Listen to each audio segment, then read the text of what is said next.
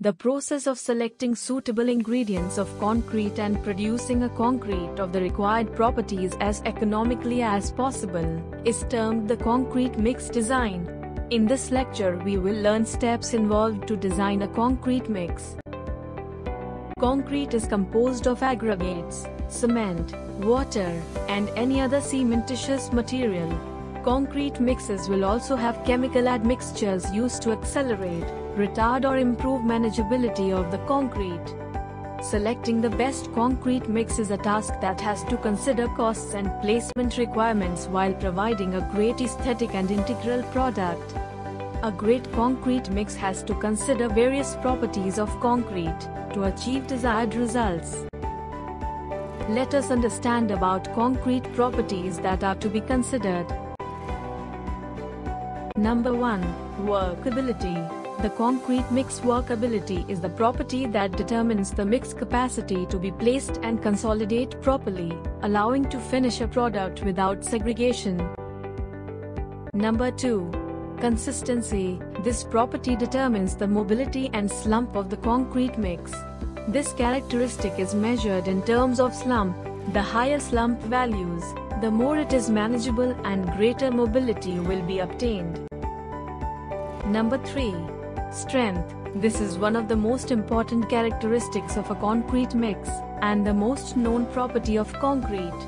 Depending upon the grade of concrete, the composition of mix will vary. The compressive strength is measured using a compression testing machine after the concrete cube has reached 28 days. Number 4. Water-cement ratio. The water-cement ratio on a concrete mix is ratio between the weights of cement to the weight of water being added to the mix. More the ratio, lesser the strength for a given amount of cement. However, there is more workability. But this can be controlled using admixtures. Number 5. Durability. A good concrete mix will provide you with concrete that could withstand severe weather conditions and changes without any decay sign. The more durable the concrete is, the more resistant to weather and other external damages it will be. Number 6.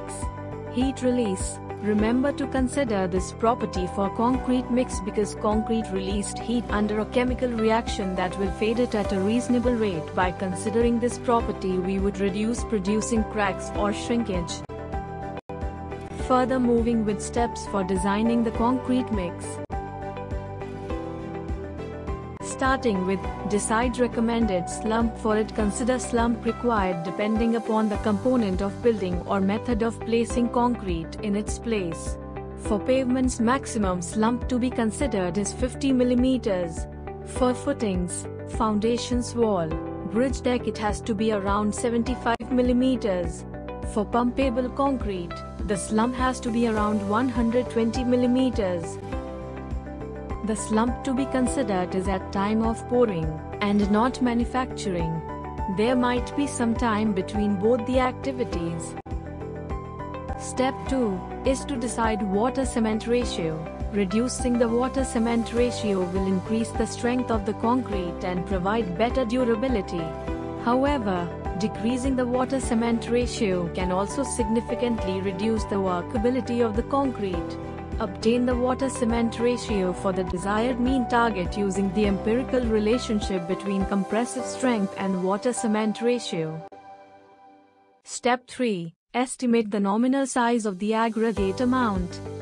The maximal dimension of the coarse aggregate is governed by the limitations of the structure cross-section and reinforcement design. Increasing the aggregate size is usually more economical as it reduces the amount of cement per unit of volume. However, it may affect the workability of the mix.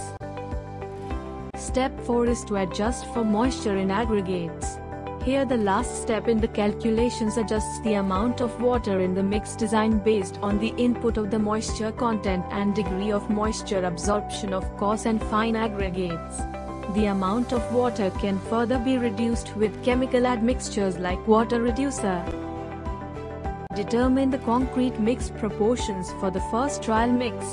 Prepare the concrete using the calculated proportions and cast 3 cubes of 150 mm size and test them wet after 28 days moist curing and check for the strength. Prepare trial mixes with suitable adjustments till the final mix proportions are arrived at. For good design mix, the proportioning of ingredients of concrete is governed by the required performance of concrete in 2 states, namely the plastic and the hardened states. If the plastic concrete is not workable, it cannot be properly placed and compacted. The property of workability, therefore, becomes of vital importance. Refer to Indian Standards Specification 456 for more details.